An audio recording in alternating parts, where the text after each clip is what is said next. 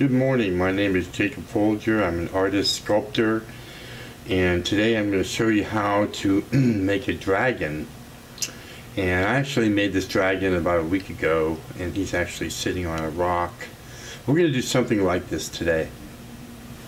We're going to be working in polymer clay, and this is the brand is Sculpt 3. That's what we're going to be using. And I'm trying to focus here. There we go. And we're going to start off with a mound or kind of like a stone or so for the dragon to be sculpted on.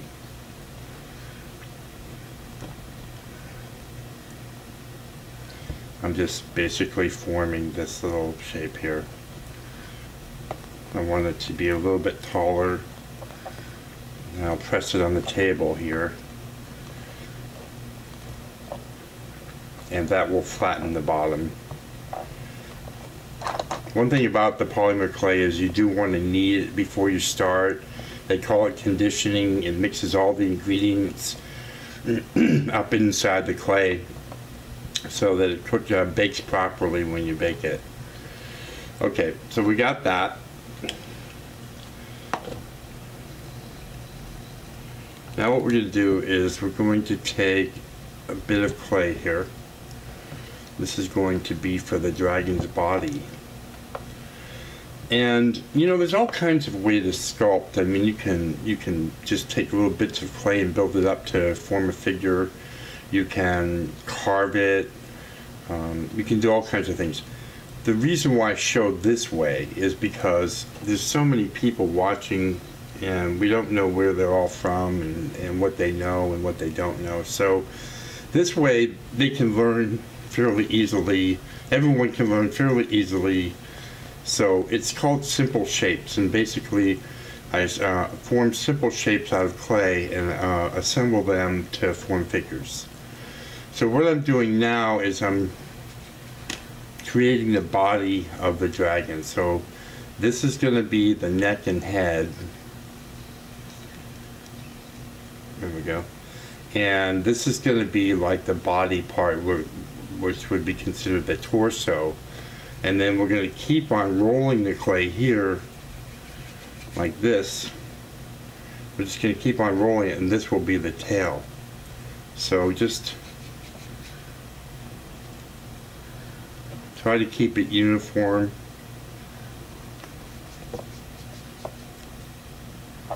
You see, like that.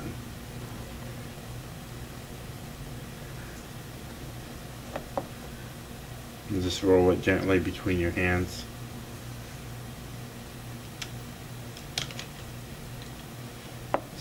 Just trying to adjust the camera. I'm the cameraman, I'm the sculptor, I'm the teacher. A lot going on here. Okay. So we'll roll this a little bit longer here. I want to try to keep it fairly uniform.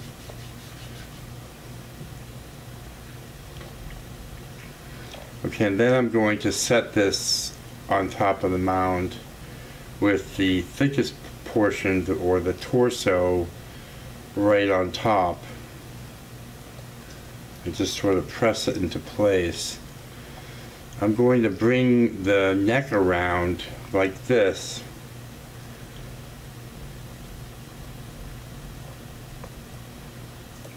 And just press that gently into place there.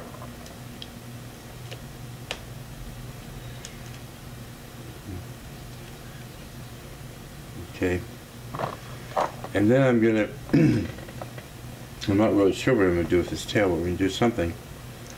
So I think maybe something like this position here, and then bring the tail around like that, so he's sort of on the rock but not completely on the rock, like that. And so I'll press this into the, we'll call it the rock from now on. But when you press, you don't want to like squish it, you know, and mess it up. That's the whole idea of doing the body like that, rolling it first, is because then you come out with a nice smooth place to start from. So this would be nice because we have the rock, he's sitting on the rock, but we also have this ear space here and ear space here, which tail gently comes out and curves outwards.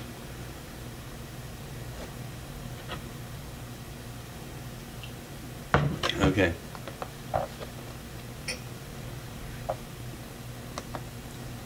I'm gonna just pull this up close here so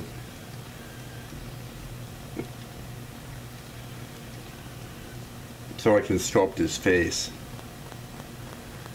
And I like my dragons to be friendly. I'm not looking to make them mean looking. I have made dragons mean looking before, but I think most people, at least the people that patronize, you know, and actually purchase my art, tend to like dragons that are friendly or neutral anyways. I'm going to take this paintbrush here and take the back end of the paintbrush to create a little nostril right here. And then I'm going to take this paintbrush, which is a little bit bigger,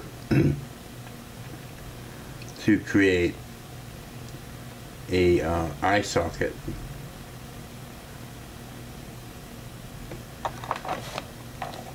Next, I'm going to take a very small ball of clay. It has to be pretty small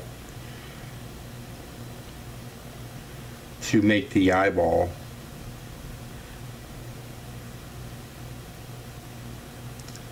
I'm going to put it in there like that. And then I'm going to take maybe a sharp knife, like an X-Acto knife, and all I have to do is put a line on the eyeball to give it the look of a pupil.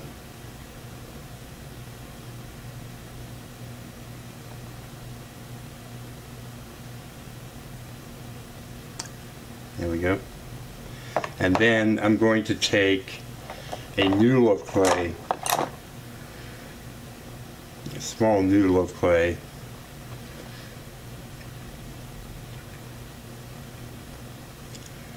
and I'm going to put it above his eye here.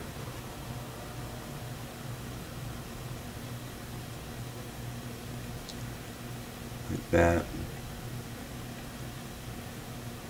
And then I'm just going to blend that eyelid or eyebrow into the top of his head. Like that.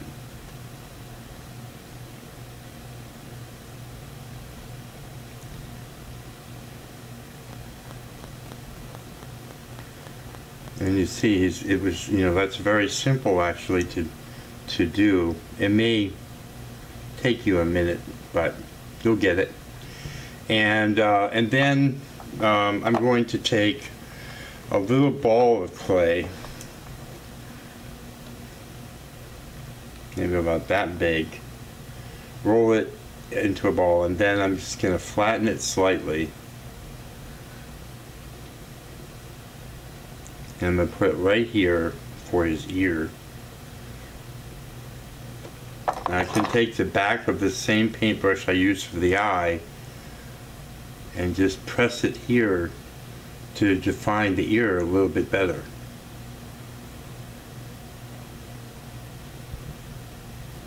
Like that. You can change the appearance of the expression on its face by raising or lowering or just changing the eyebrow.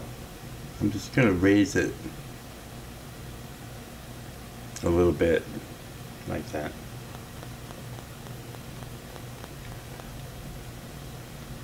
Also can just take the back end of a smaller paintbrush and add an ear hole there, just to add some depth to the ear.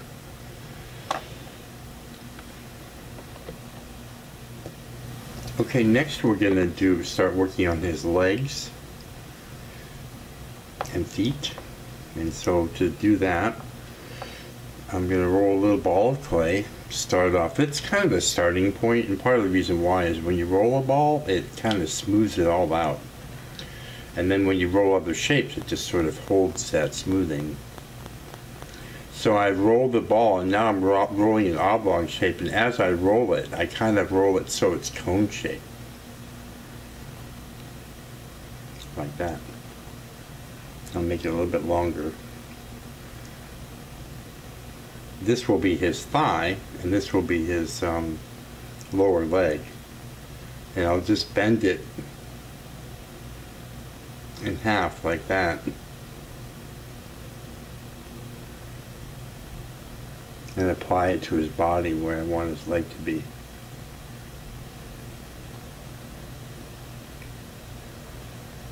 And I'm gonna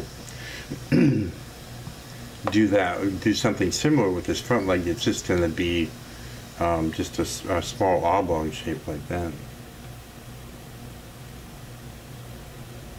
I'll apply that to his body there. To do the toes, it's sometimes just easier to, you know, you roll a little ball and then you roll it into a noodle like that. There's a couple ways to do this. One way is to I kind of got misshapen there. One way is to take the back end of like a paintbrush or something like that. The clay is a little sticky, and you can actually put it on the brush like this and just press it gently into place. It's probably the best way to do it because our fingers, although they are wonderful tools, as you can see, I'm mostly using my hands and not a lot of tools here. They are big sometimes and cumbersome, and it's hard to get them into spots.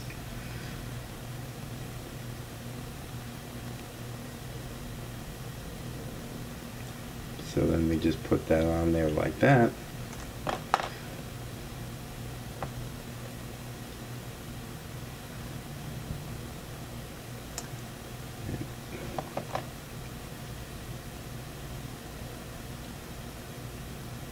And then just try to spread the toes out evenly and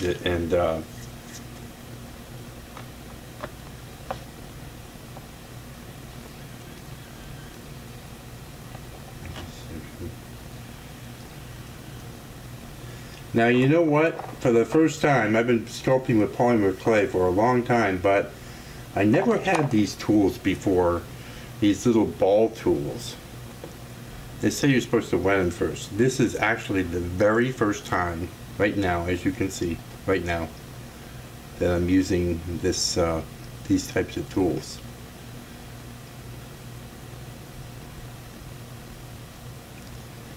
We'll see if it's something I'll like. I'm not sure the point of the water, but maybe it just makes it go on smoother or something like that. Okay, so we're doing the toes here. We're going to do the front toes.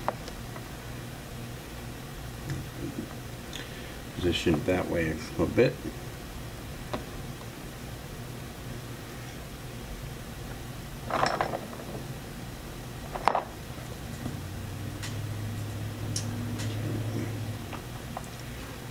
Right.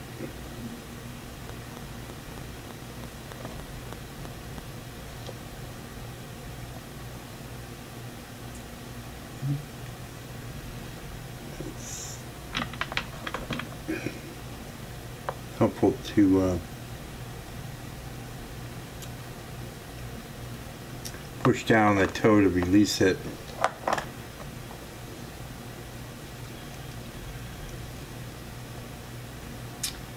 And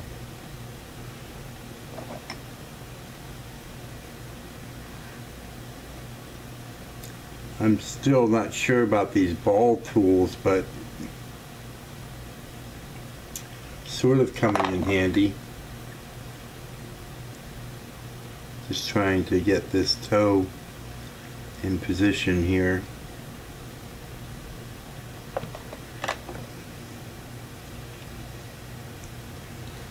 It's you know, it takes time.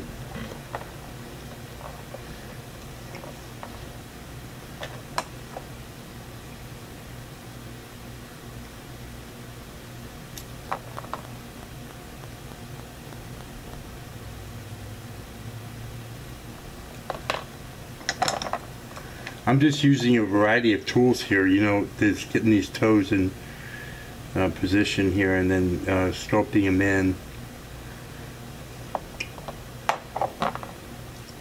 Kind of got to go with whatever works.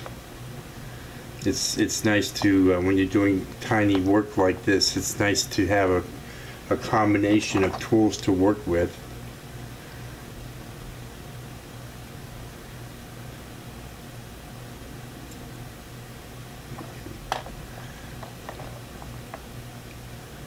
I'm just blending the toes into place.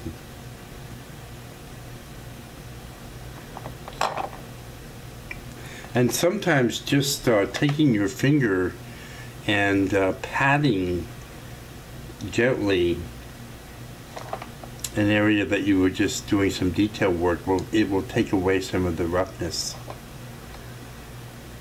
And you can use a paintbrush with some alcohol on it also when working with polymer clay.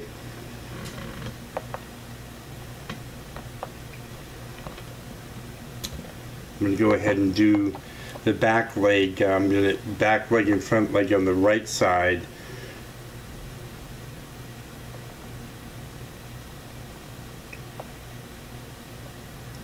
Try to line it up with the rear leg on this side, so make sure that they're lined up.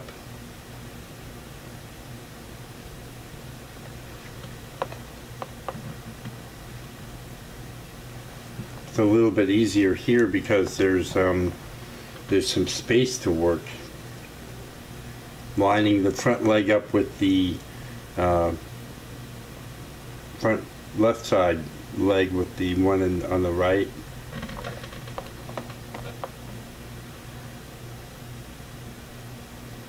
Letting it in. I got some room to work with, so I'm just going to lay the toes on now with my fingers as opposed to the brush. But now you know that you can you know, use the back end of a paintbrush to lay the toes on.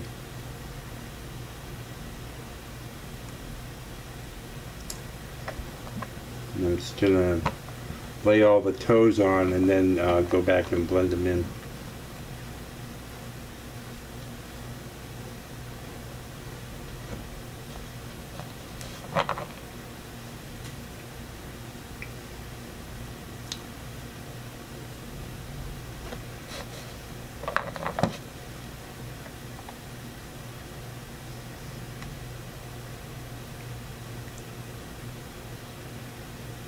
And then I'll take, this is a sculpting tool I've been using for many years and I'm very used to it, and I use it a lot for blending.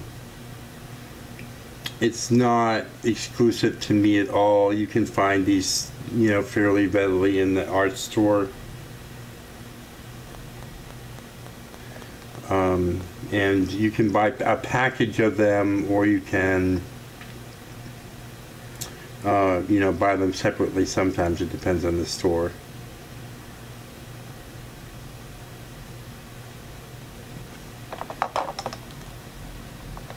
So there we go. And you know, of course, when we finish it, there'll be you'll have to go back and smooth it wherever you want, of course. All right, next we're going to do the scales on the tail going up to the head. I'm going to show you how to do this, and then I'm going to speed up the camera, so the footage, so that because it takes a while, and it's not hard to do, and so I'm going to show you that. But before I put any scales on, I'm going to make the spade for the tail. So I'm going to start with the ball, and then I'm going to roll it, applying more pressure to one side so that it comes to a point like that. I'm going to squeeze and kind of pull out to create more of a spade shape like that.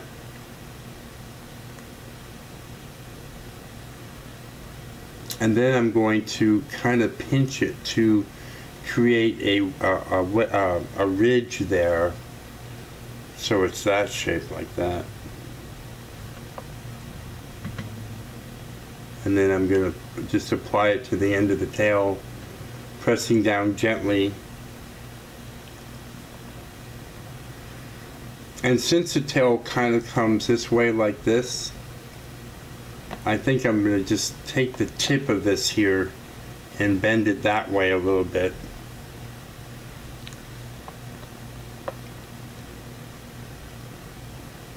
Just so it's nice and flowing like that. You know, you want to pay attention to form. It's very important.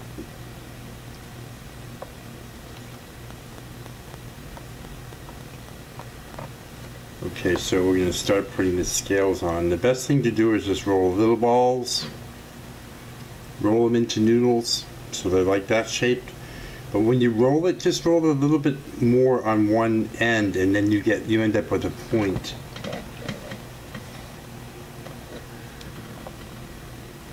I'm going to start by laying this first scale going onto the spade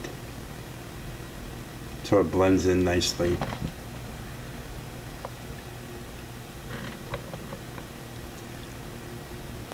And keep all the scales about the same size.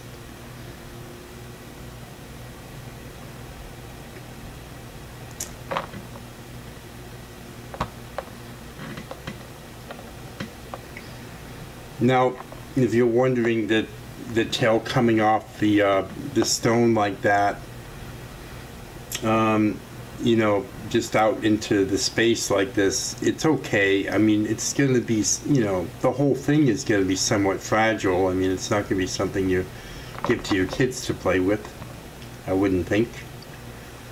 But that would still be fairly hardy. I have been sculpting with this Sculpt 3 for a while. I mean, actually a pretty long while, and I've done all kinds of sculptures, and most of them are smaller like this, and most of them are very detailed, and I haven't had any problems with them breaking.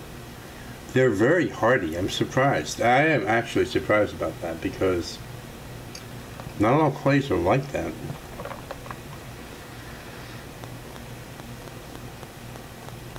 So when you're watching me do this at high speed, pay attention also to how not just that the scales are going like this, but that they're coming up. They go around and come up, and then they're going down the middle of the back, and that way, just sort of pay attention to how I'm doing that. And then also, if you're watching this on YouTube, you'll be able to go to the cog and slow the film down if you want. Okay? So just go to the cog wheel on the lower right by the YouTube logo, and you'll see that. There, you click on that cog and you'll be able to slow the film down. We're going to speed it up.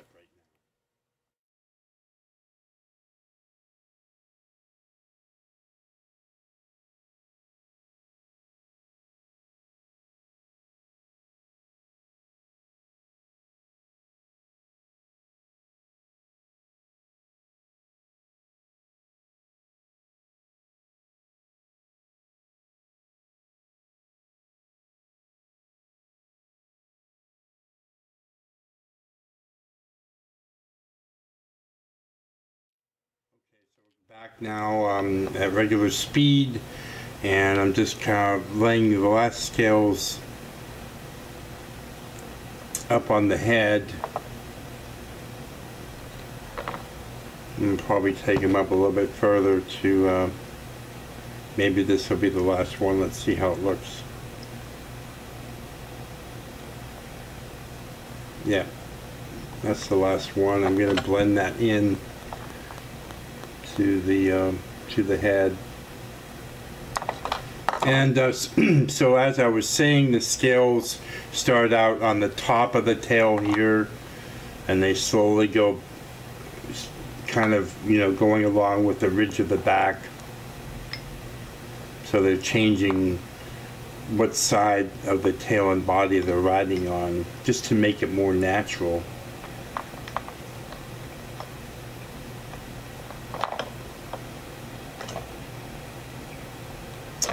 And now we'll make the wings. And the best way to make wings, to have both wings to be about the same size, is start off with 2 balls of clay that are the same size.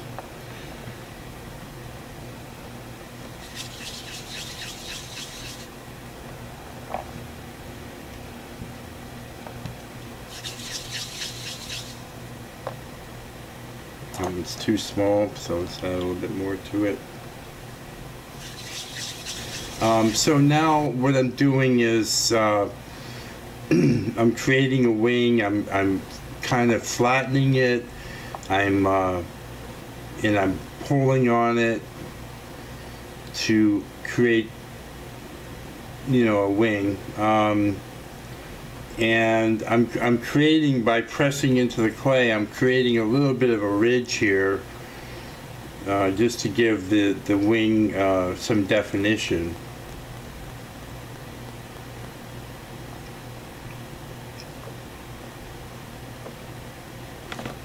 And I'll just lay it on here and just see how it works.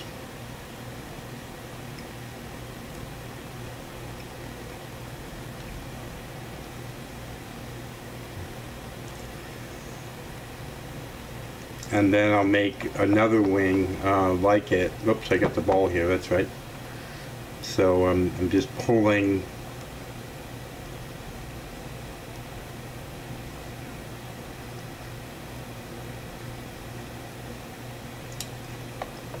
trying to make it the same size. Obviously the ridge has to go on the opposite side for the other wing. You can't make both wings exactly the same. They have to be mirroring each other in a way.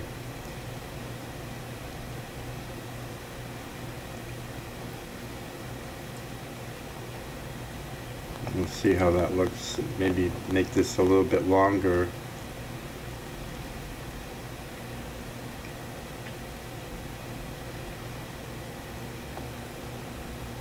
And that's fairly close. So this will go on the other side. So we'll go ahead and lay this on. And I'm putting it just basically where the leg joins, the front leg joins. And then blending that into the neck and shoulder.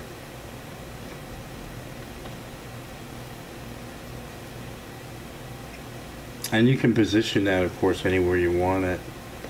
I think I'm just going to leave it like that. Maybe, actually maybe connect it with the top of the knee of the dragon. Like that.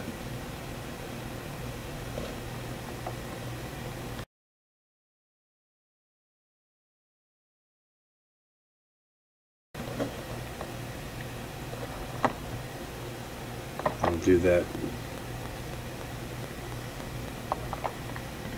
over here as well, blending it into the shoulder and neck.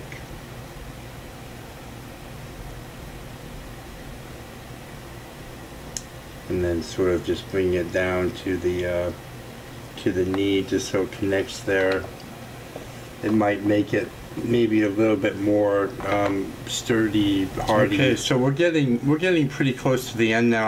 I did make an adjustment to the tail and just pulled it up a little bit, just to give a little bit more action to the body. On the other wing in the back, I did some ribs. I'm not going to do them in the front, but basically it's just a noodle of clay blended in on the sides. So you should be able to handle that if you want to do that. And then as far as the finish goes, I'm going to use Pearl X pigments, And for this dragon, I mean, you can do all kinds of colors, and you can just use a paintbrush, a small paintbrush to apply it.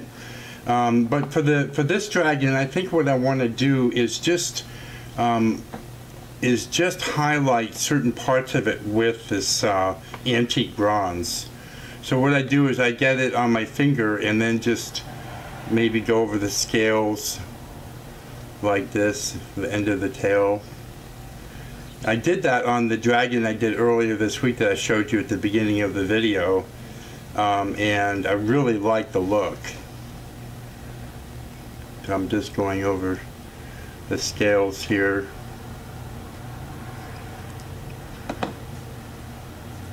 Maybe the tip of the ear, the eyebrow, along the nose there, maybe a little bit on the feet just to highlight them. A little bit on the wing, on the edge of the wing. I just think that looks really, really nice. And then let me find a small paintbrush here. I'll put some bronze on the paintbrush and just touch the eye like that. So it's like a black dragon. I think it's really, really pretty. And like I said, if you wanted to put colors, the Pearlex comes in a lot of colors. This is actually a duo red-blue, kind of dances between the colors. This is violet. This is green. So there's all kinds of different colors you can do, and it can make your dragon really pretty. And then when you go to cook it or bake it, you want to bake it at 275 degrees for 15 minutes per 1/4 inch of mass. And so, just to give you an example, this dragon, the thickest portion is the stone he's sitting on. It's about 1 inch thick, so you would cook this dragon for about an hour. So that's it, and that's how you make a dragon. If you like this kind of content, I do a lot of videos along these lines. I have other dragon making videos. In fact, I'm going to put the playlist in the information part of this video down below, and it will also be on the video itself above, so you can click on it if you want to see the playlist. I have a lot of videos on how to make dragons and that sort of thing. And if you're interested in this kind of content, please subscribe to my channel.